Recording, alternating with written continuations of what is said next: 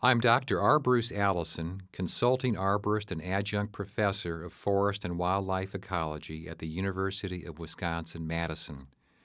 I created this educational presentation to familiarize tree managers with the procedure to detect internal decay in standing trees using a combination of visual inspection plus acoustic and microdrill tools. Dr. Sheping Wang of the University of Minnesota Duluth and the United States Forest Service are cooperators in the project. First, I will review how decay fungi interact with the tree, and then how and why visible external characteristics of the tree can reveal internal decay conditions.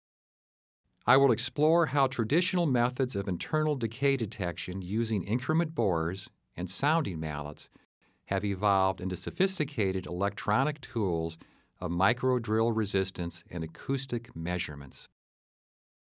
Two case studies, one in an urban park and the other in a forest campground, will be presented demonstrating how using these tools in combination allow the tree manager to maximize understanding of a tree's concealed internal condition.